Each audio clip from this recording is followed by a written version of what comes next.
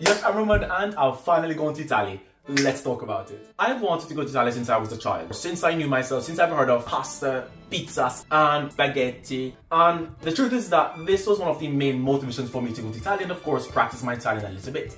First of all, my experience in Italy was simply surreal because with each passing second, I was living my dream. I was in Milan principally, and it's a vibrant city with a stunning European style architecture. However, despite being a big city, usually associated with people being rude and unhelpful, I have to admit that the people there that I came across were quite helpful and friendly. And what I appreciate even more is that when you go into these smaller cities like where I stayed in Garetta or Sampione, una cosa, I'll put the name right here. Being a smaller city, I found that people were much more talkative and conversations felt natural, intimate and without barriers.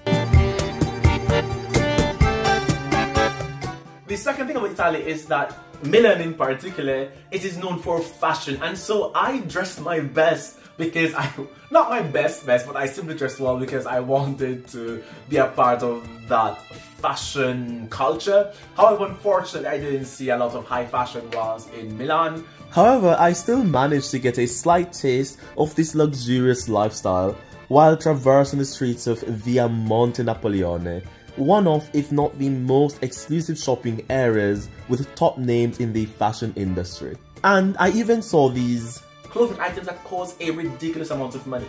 Even something that was crocheted that cost maybe 3,000 or 6,000 euros, that is ridiculous.